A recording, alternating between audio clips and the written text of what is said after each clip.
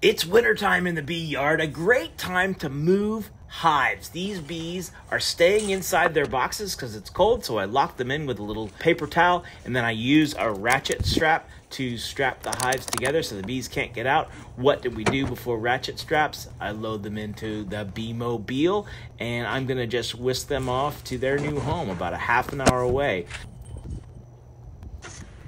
Here I am loading them up. I'm filling in a few ag yards that need extra hives. And here we go, set this hive up, and then this hive in a different yard, and then the last hive in the last yard. And these bees will do great. Tough time of year for them, but as long as they have a lot of bees and plenty of resources, they can deal with winter no problem.